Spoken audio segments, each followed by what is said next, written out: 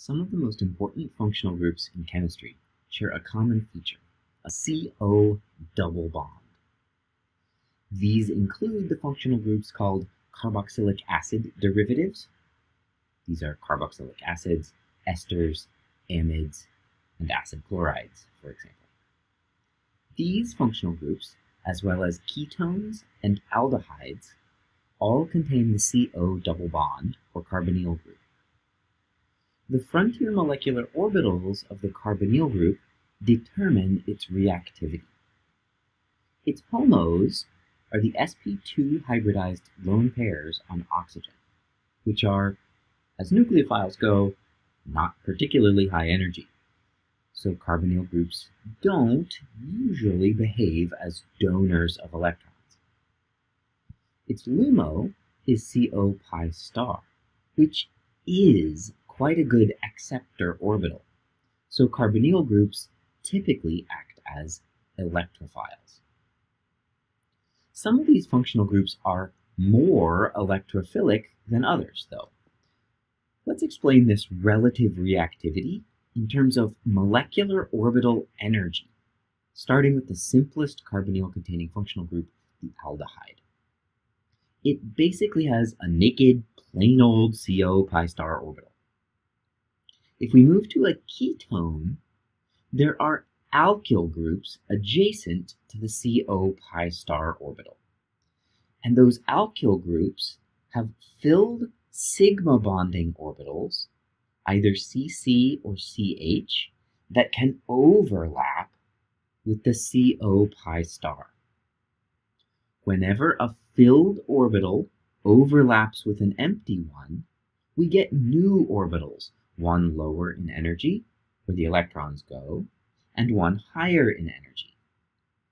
Since the original CO pi star orbital and the filled sigma bonding orbital were very far apart in energy, this effect is pretty minimal.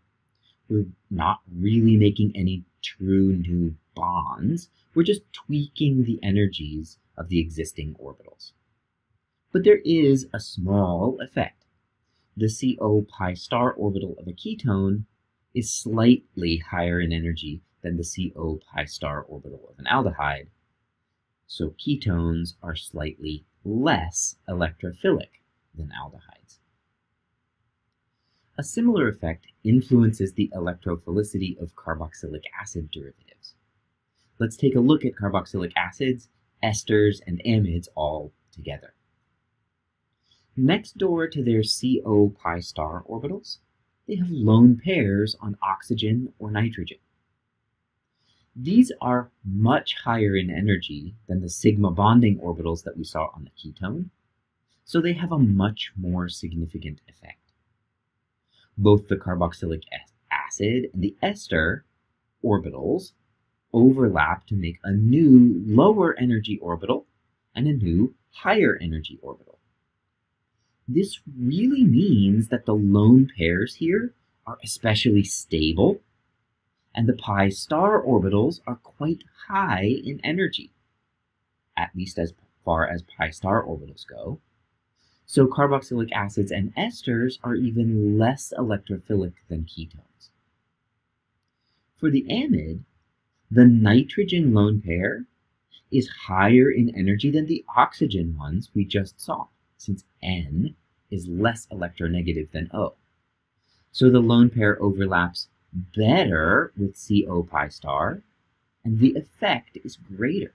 That nitrogen lone pair is quite stabilized, and the CO pi star orbital is pushed quite high in energy. So amides are the least electrophilic of all the carbonyl compounds. Acid chlorides, the last of the carboxylic acid derivatives we'll look at, are a bit of an anomaly.